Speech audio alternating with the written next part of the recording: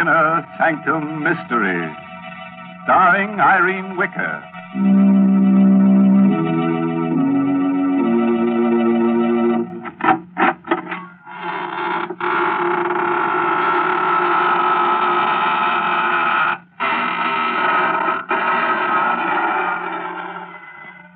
Good evening, friends of the Inner Sanctum. This is your host inviting you in through the squeaking door. Ease yourself in. The welcome fat is out.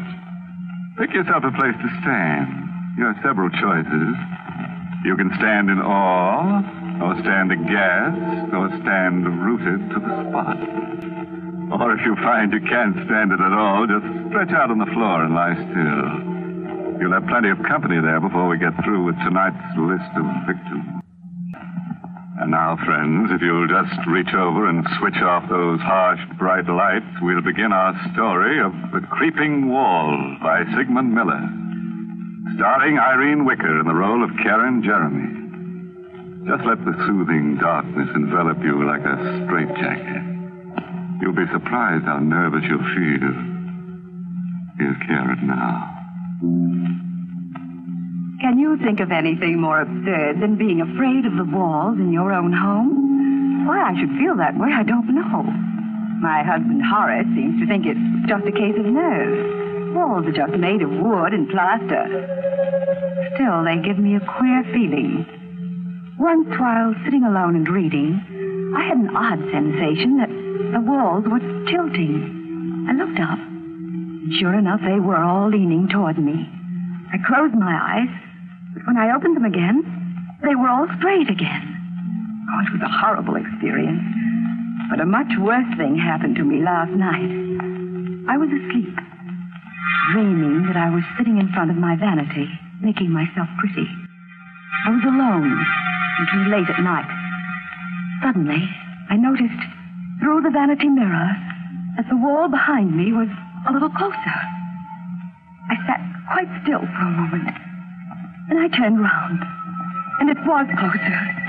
You have to experience it to know what a dreadful feeling that is. Then I heard a crunching sound.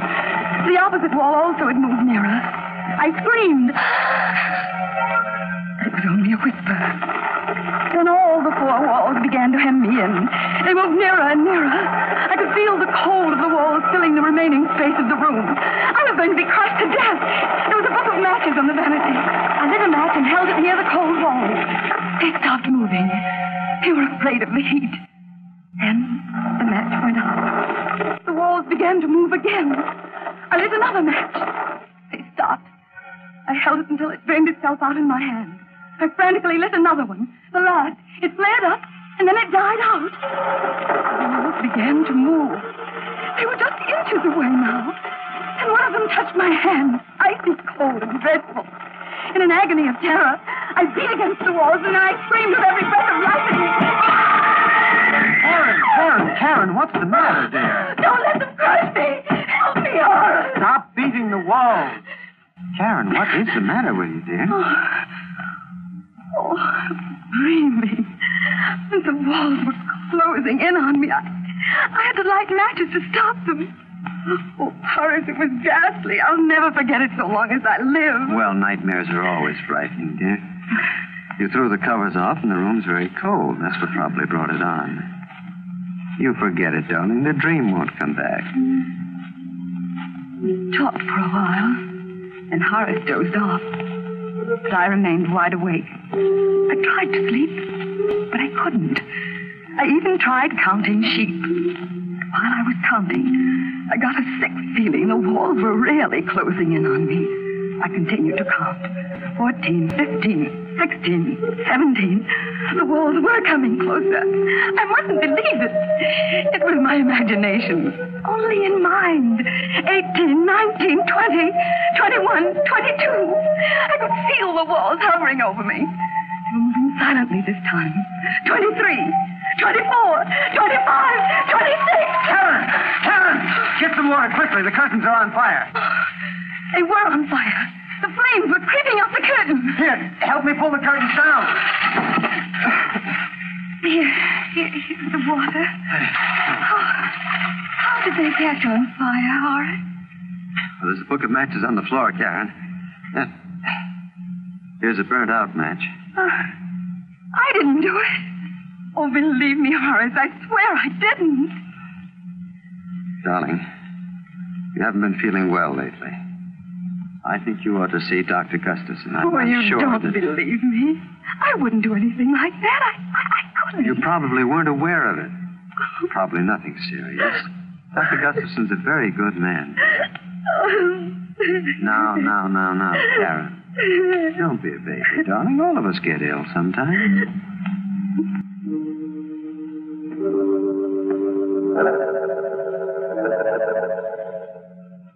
Dr. Gustafson is a little man with sharp eyes. I told him the whole story about the walls and the dream.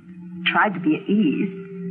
There was a mirror on his desk, and as I talked, I kept fixing my hair.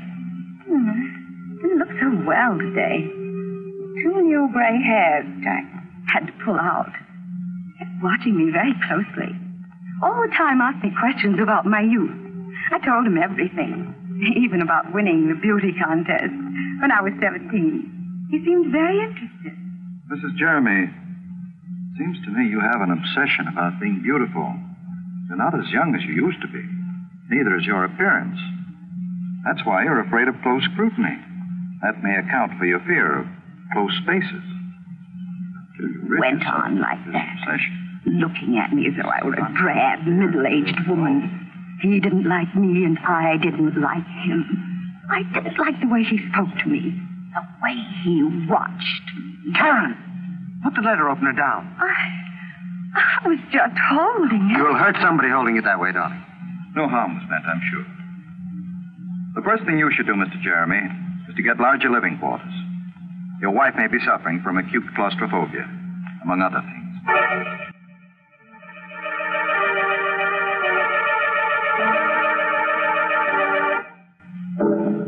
I was glad the visit to that horrid little Dr. Gustafson didn't influence Horace at all. He still loved me. Told me I was the loveliest woman in all the world. One day he came home in great excitement. Darling, I've got a wonderful surprise for you. I've just bought the famous Meadow Mansion. Oh, Horace, do be careful. You must my hair.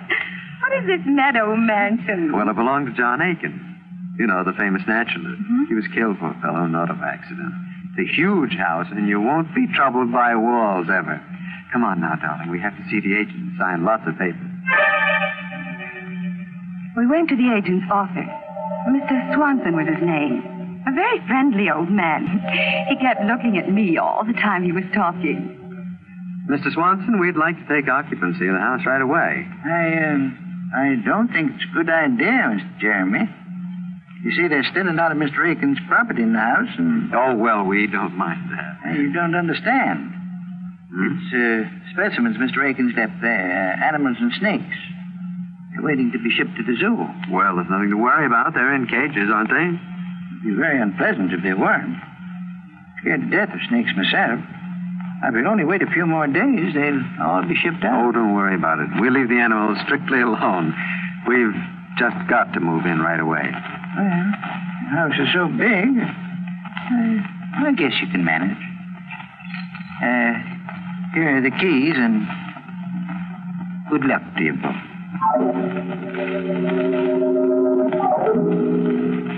Meadow Mansion was magnificent. It was big and gracious. The rooms were huge and beautifully decorated. The high ceilings gave you a wonderful feeling of freedom. But the drawing room was loveliest of all. A large prism chandelier hung in the middle of the room, and the walls were paneled halfway up to the ceiling.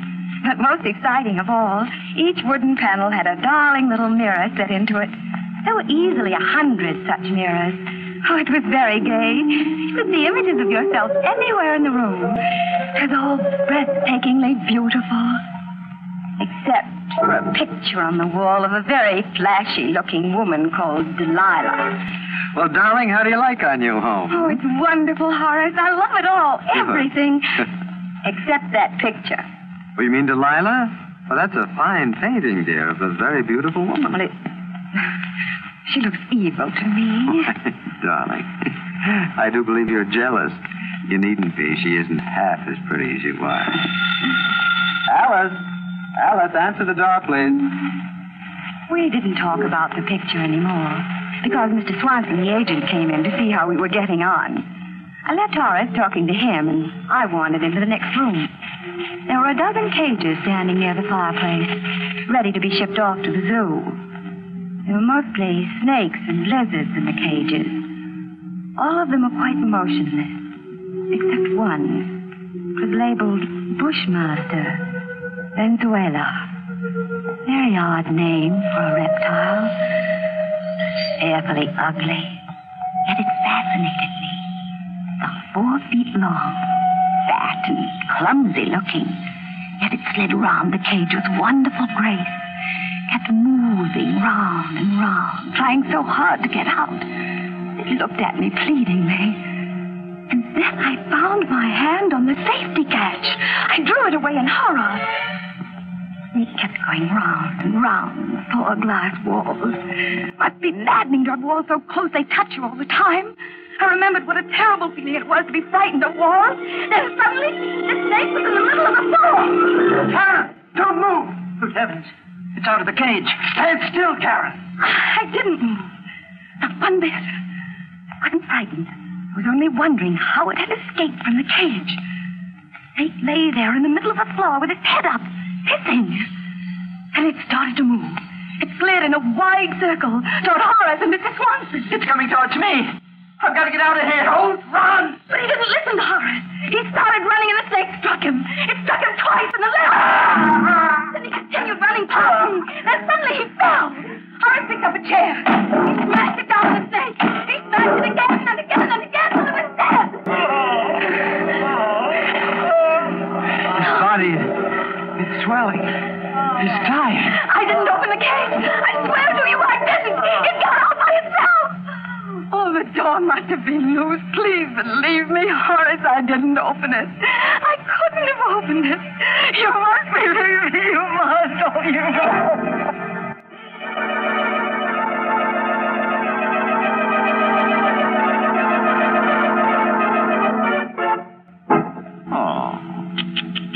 You know, I'm really upset about poor Mr. Swanson. He hardly opened his mouth in the story when he was out like a light. Not a nice way to make an exit. I'm really sorry we had to lose the Bushmaster. A very valuable reptile, and we could have used it in another story. But that's the way it is in our business. Our losses are terrific. Houses burn down, money is stolen, characters die away on us. Every week it's something else. It's simply murder. And now, friends, if you'll give me your hand, we'll go on with the story. Or would you rather take yourself in hand? Things are going to be a little rugged from now on, so take a firm stand, sit tight, and buckle down.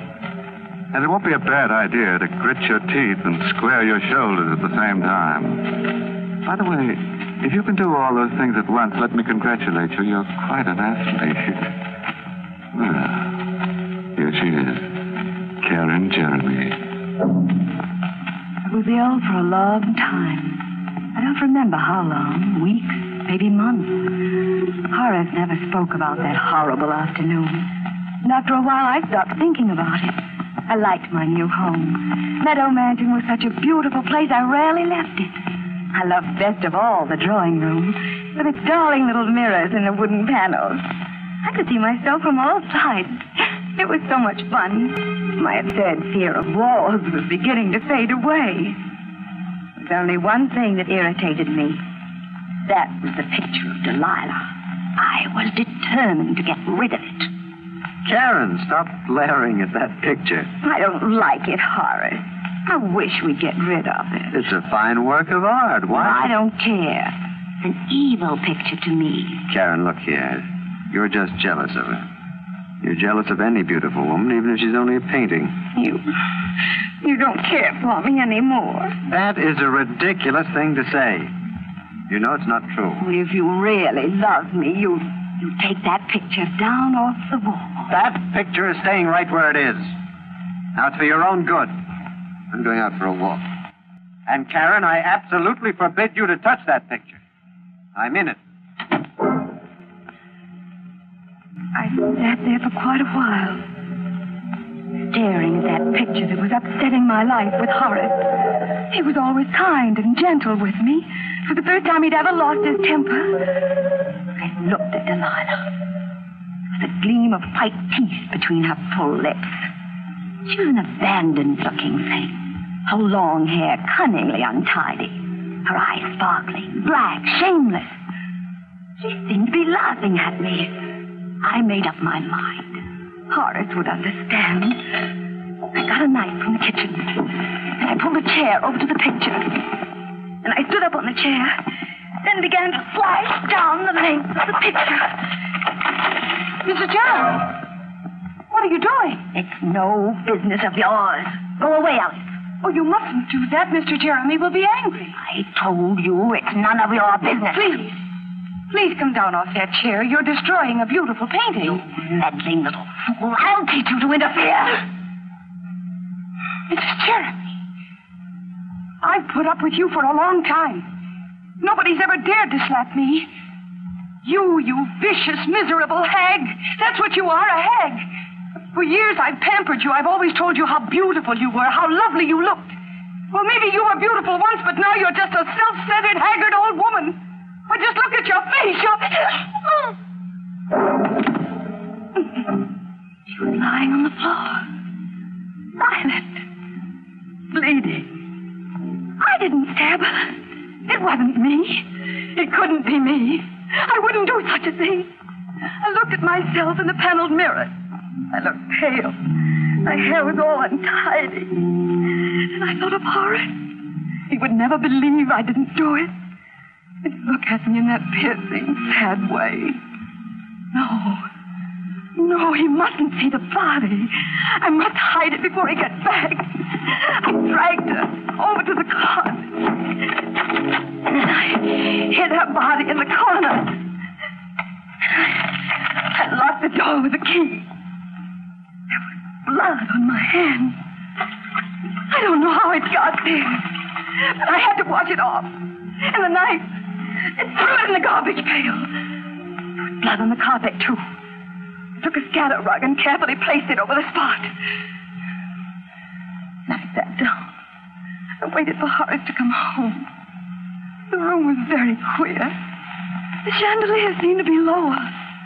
All the walls, they seemed to be closer. I sat there fighting off that old terror, praying and praying that Horace would come home. As soon as he came, I'd put my arms around him and never let him go again. Never let him go. And I heard the doorknob turning. I hurried over to the door. Hello, Karen. Oh, darling, I'm so sorry. It was all my fault.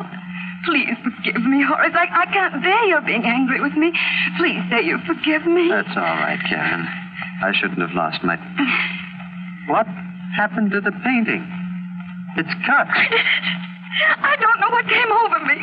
But you see, I didn't cut it all. I stopped. It's just cut a little. I can repair it. It'll be just as good as new. I'll never do it again. I swear I'll never touch it. Well, it's not too badly damaged. I'll get Alice to take it over to the art shop. Maybe they can repair it. Oh, well, Alice isn't here. She's gone to get your blue coat from the tailor's. Karen, that is not true. Alice got that coat this morning. Where is she? I don't know where she is. Karen, you do know. Where is she? She was here just a little while ago. She must have gone out. Alice! Alice! I'm going to find her. No. Please don't leave me. Please, Horace. Tell me where she is, Karen. I can't remember. I can't remember anything. Karen, did you do anything to her? No, nothing. You're not telling me the truth. Something has happened to her and you're hiding it. Now, I'm going to find her. She must be somewhere. No, she isn't in the house. How do you know she's not here if you don't know where she is? I didn't mean that. I'm going to look around. There's blood on the floor near the closet. Yes, I cut my finger. closet is locked. Have you the key, Karen? No. No, I don't have it. Karen, give me that key.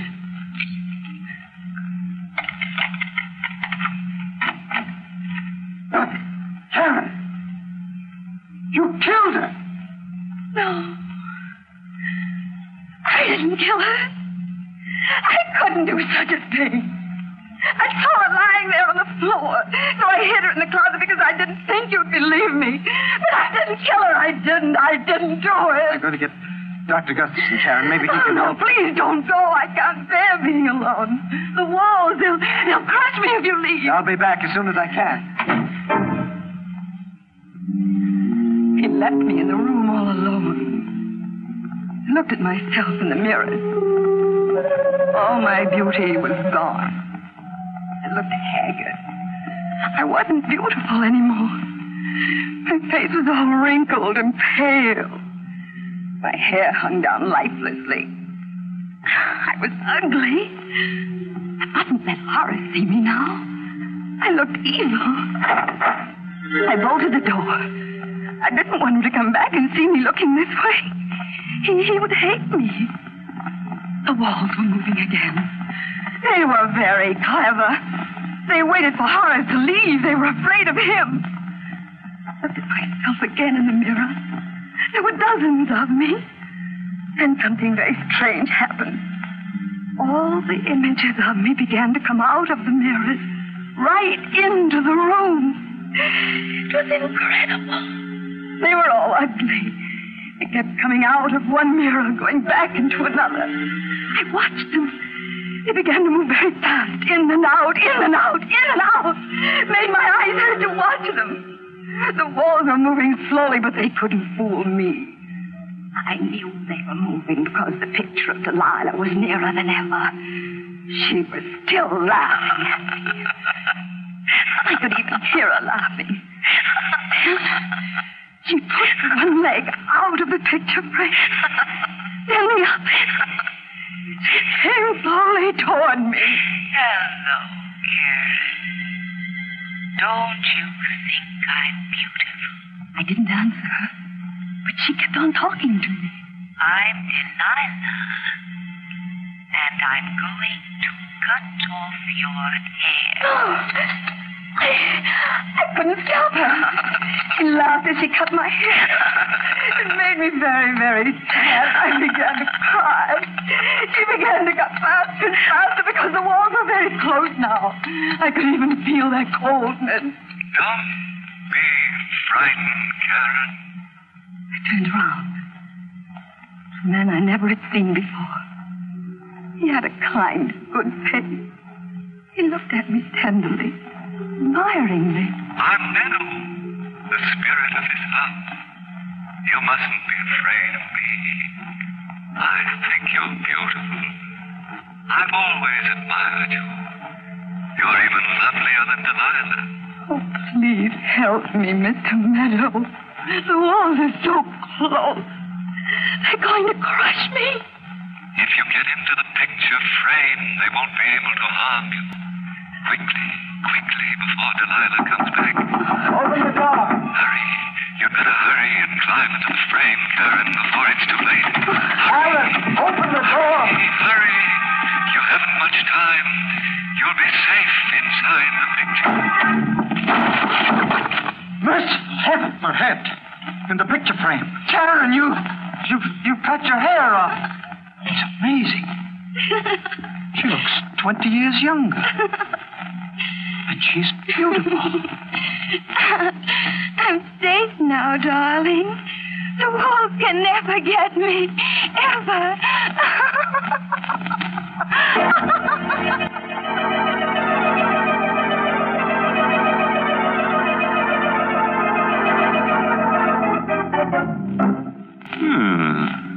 I think we did rather well tonight. Two of our characters were gathered to their forefathers. I'm sort of sorry about that maid. She seemed like a nice sort, and I don't think it was quite kind to be so cutting to her. But that renting agent, you couldn't get an apartment out of him anyhow. As for our heroine, it's true we didn't kill her off, but we certainly frame to... Well, friends, it's time to close the squeaking door until next Tuesday when we'll get together again for another killing time. Yes, in next week's Inner Sanctum story, directed by Hyman Brown. Next week's story is called The Edge of Death. Feeling a little edgy already? A very interesting story. Yeah, it's sort of a mixture of Russian legend and modern psychiatry that tells of a beautiful and sinister old sword. But I'm sure you'll get the point. So, until we meet on the edge of death next Tuesday, good night. Pleasant dreams.